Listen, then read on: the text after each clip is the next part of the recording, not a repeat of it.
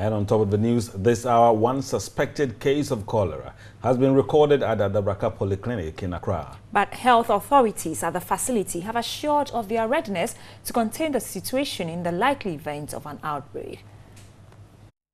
On Thursday, the Health Ministry issued a cholera alert, confirming one case in Accra ahead of the rains.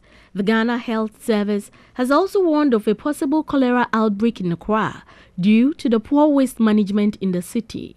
In 2014, Ghana recorded over 2,000 cases of cholera, assuming the highest levels in history.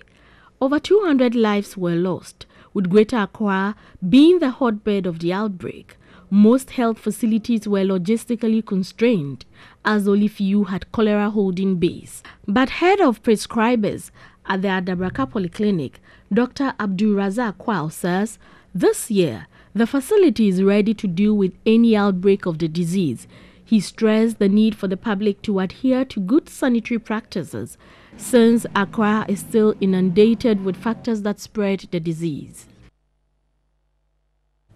Meanwhile, some food vendors here in Accra say they are putting measures in place to prevent the spread of cholera. The vendors say regular supervision by district environmental health officers have helped in keeping the environment clean.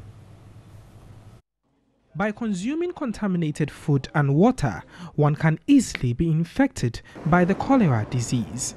The hygienic conditions under which food is prepared and sold is therefore a major concern. At some food joints in Accra, best practice was observed. I rub my hands with rubber before I fetch kinky for my clients.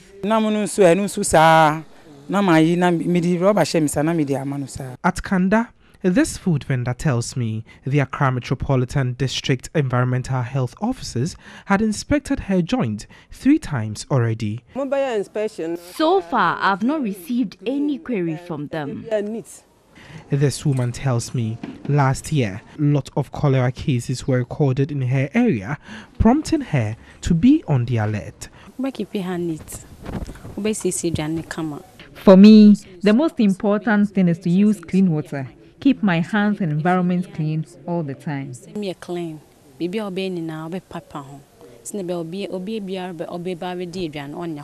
On Thursday, one case of cholera was recorded at the Achimota Hospital.